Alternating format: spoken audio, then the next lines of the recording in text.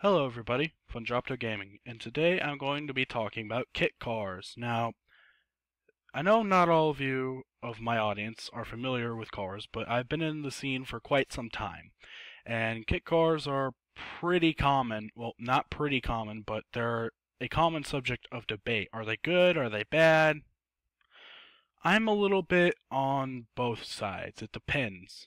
Some kit cars can be really good, but most are just Pontiac Fieros that have been mutilated into other cars, like you can see here. And this one is okay, I guess. But yeah, this is usually what they end up looking like. If you can't tell, this is supposed to be an Enzo, but it does not live up to the Enzo. And obviously it won't perform nearly as good as the Enzo.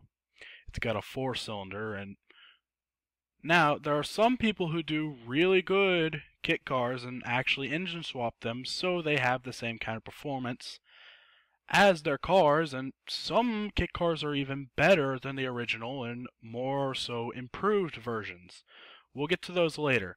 Now, this one specifically, I just wanted to showcase it because it's awesome.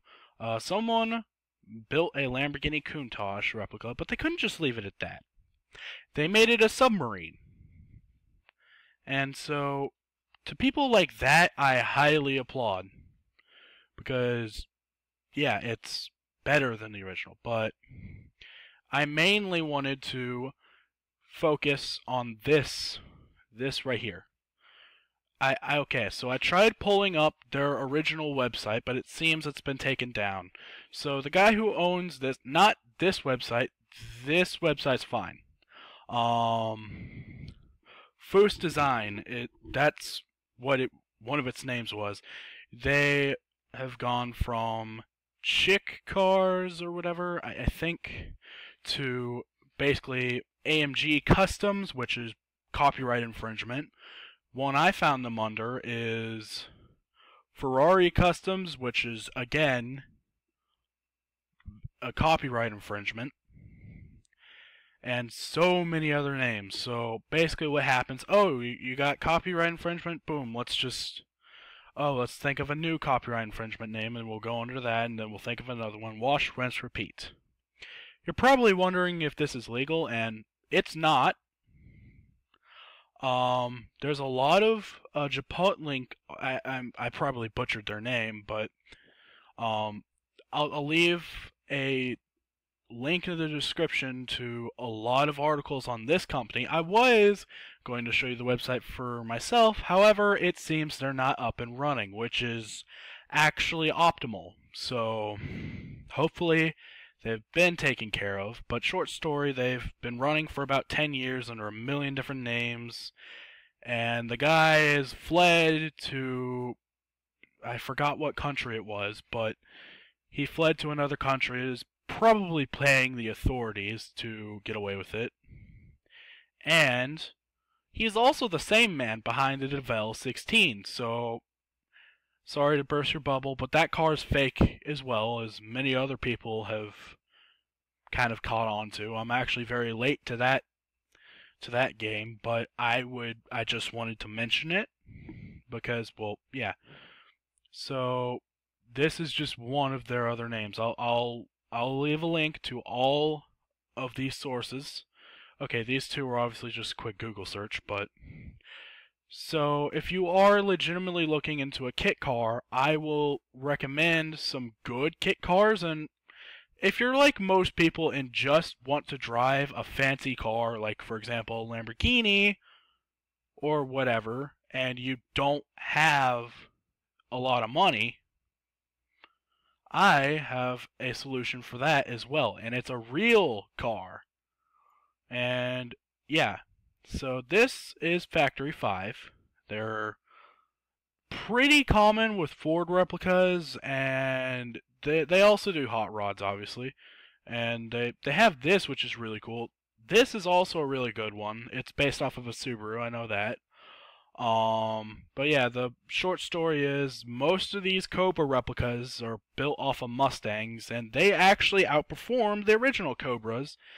And since they're based on Fords, you can actually go and find the engine that the Cobras were based off of and then modify it into your own Cobra engine, which is actually not nearly as expensive as it sounds, but they're basically a body swap for a Mustang. And this company, Super Performance, provides it as well, but they also have a licensed replica of a Ford GT40. If you don't know, this was the car that basically was made to insult Ferrari. Ford was in a deal. Well, they wanted to buy out Ferrari, and they're like, yeah, you can never build a car like us. And so they built this to basically make them mad. And so, yeah, it was so good, it actually got banned from Le Mans, but that's another story. There are a lot of different ones. Let's take the base one. Now, from what I've gathered, this car costs about $200,000 to build. However, it is an exact replica, and yeah, this is really uncommon for replica cars. If you find an original Ford GT40 part, you can actually bolt it on to your replica car, and in theory, if you get enough, you could make an actual Ford GT. So that's pretty cool. And this is the part in the video where I showcase that car that I said, like, if you're just looking for a Lamborghini or whatever, or you just want to drive some exotic car that will get you noticed, I've got a solution. The Lotus Elise and the Lotus Exige. Oh crap, that one has an accent. Alright, I'll have to find another one, but point is, the Exige and the Elise are made by Lotus. They use a Toyota engine, which makes them really reliable. I mean, come on, these look really cool already. They're extremely small, but they're powerful. And actually, a lot of people turn these into high-end track monsters, which are really a sight to behold, but they basically use the same engine they would find in like a Celica or Corolla, all that stuff. And yeah, but the Lotus Elise is a good example of a car you can get that looks like an exotic car but isn't very expensive. Now, of course, I'm not factoring in insurance or anything like that, but I'll leave the link in the description to both of these cars. However, I'm not sure this is a good one, so I'll still leave it in there because it's in the video, but I will probably find another Lotus Exige. So, yeah. I just mainly wanted to shed some light on mainly this. And again, I tried to find the actual website, and there's a whole bunch of other videos you can watch that I'll link in the description that you probably should watch if you are legitimately interested in replica cars. But yeah, thank you for watching, and this has been replica cars. Yeah, see you the next time.